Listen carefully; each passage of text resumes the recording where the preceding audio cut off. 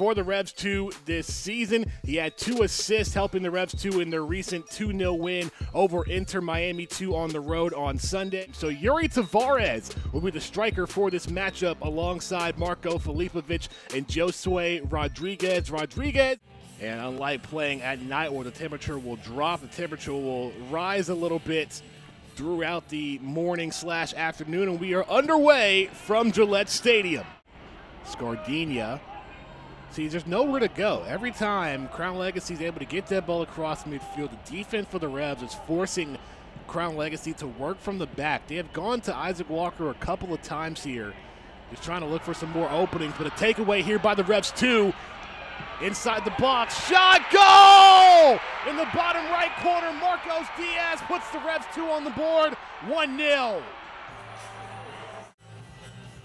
You see here, Crown Legacy continued working out of the back, and then just one mistake, the takeaway, the find to Diaz, and the shot.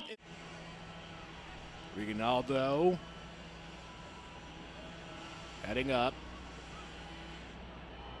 Trying to cut inside the box. Here's another chance for Charlotte. Shot! Blocked again by Jackson.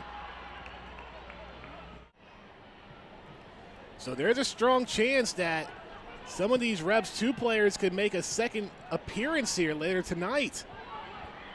I mean, we've seen it before on a different level from Crown Legacy, but hold up. Adebayo Smith racing down the pitch in the box. Adebayo Smith in the back left corner, and it's 2-0 Revolutions 2. Jordan Adebayo Smith, his 8th goal on the season. I mean, look at this.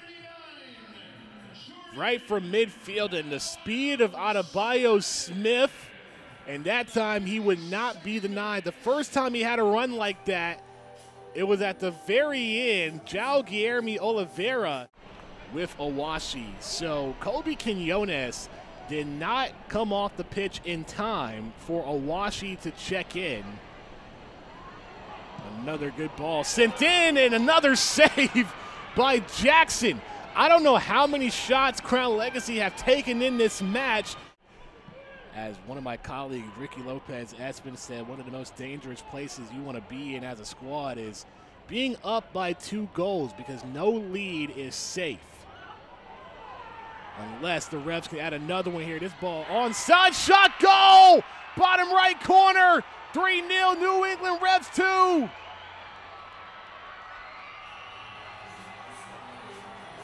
Back.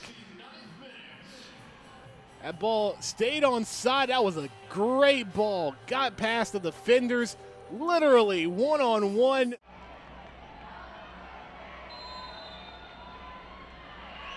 Pareba with the fake, and gets Jacob Jackson going the opposite way. Finds the bottom left of the corner for a Charlotte Crown Legacy goal.